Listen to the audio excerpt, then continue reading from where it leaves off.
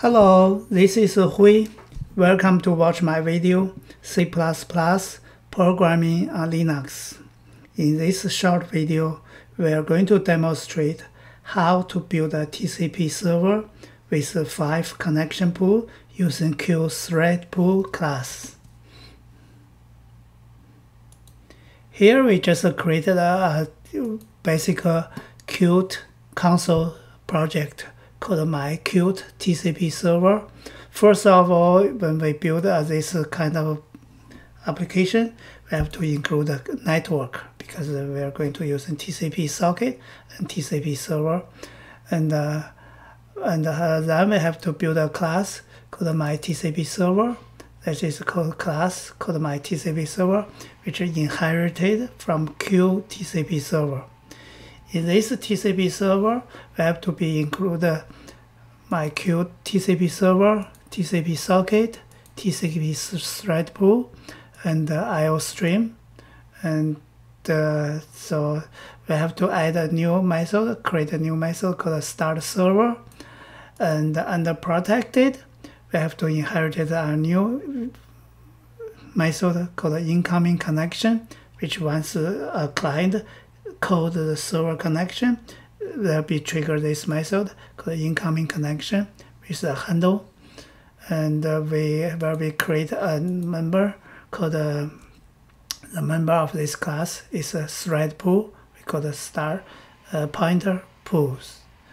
So under my TCP server implementation, when the constructor, we just start the pool with new QThreadPool of this, and for the TCP QThreadPool,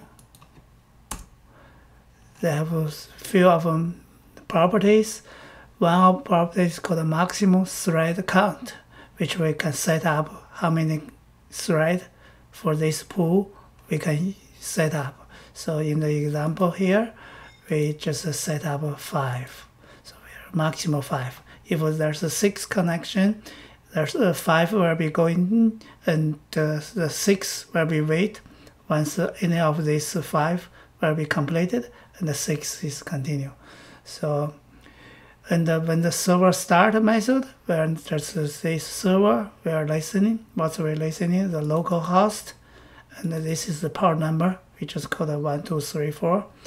So, and once client incoming request of the server coming, there will trigger this method, which is incoming connection with the handle.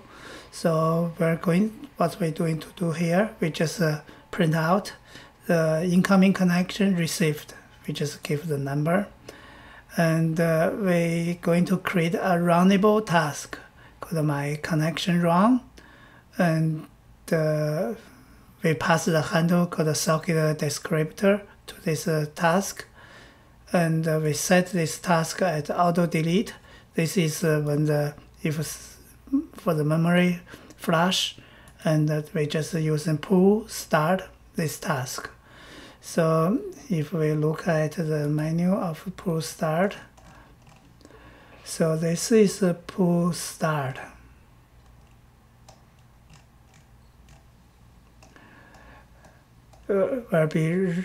This is a pool starter method. This is pool starter automatic default.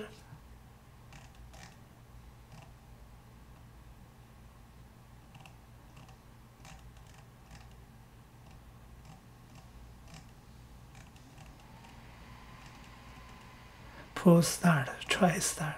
So this is start method. It needs a runnable class, which is like the task we are going to use. So this is a starter, reserve a thread and use it to run runnable. And this thread will mark current thread count exceeded. So once we can use the maximum thread count exceeded, will be wait. Otherwise, there will be reserved a thread to run this runnable. So this one here. So let's say our my connection run. So we're going to add a socket descriptor, which the type is QTcpServer. Why are we using this one? Because if we look at the server, it's coming from there. It's an incoming connection past the handle. The type is QTcpServer. So we're runnable. We'll be using this type called the socket descriptor, and we just override a function is run, inherited from the QRunnable. So on our program, this once the QRunnable, what we do, we declare a buffer, and if there's no socket descriptor, we just return. Otherwise, we just instantialize my socket object and set my socket descriptor of this socket with the number which we received the handle from incoming. And if my socket is open, we just write back, hello client, I'm server, and waiting, finish the writing on socket, we just flash socket, flash the memory, and while this waiting for the read, if read, we just read the old socket from client into the buffer, and we just print out to see on the server what we received. If not as quit, we just write back. So let's just compile this, build this.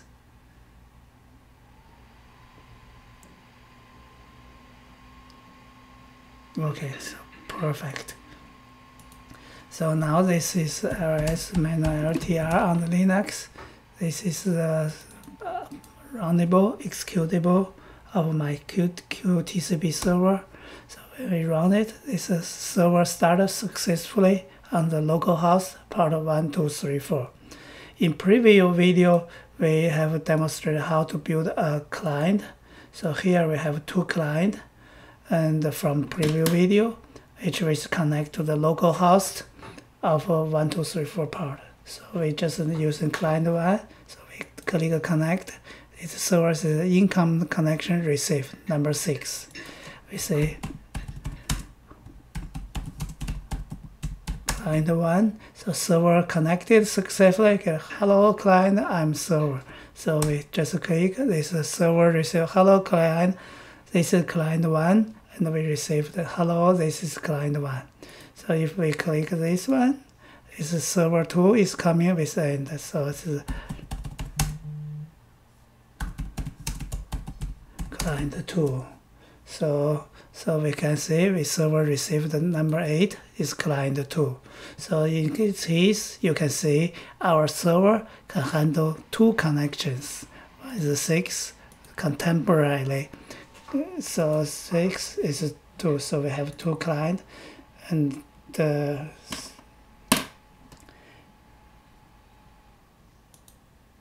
hello, this is Hui. Thanks to watching my video. Hopefully it is useful, enjoyable, and it's going to be great to have your feedback.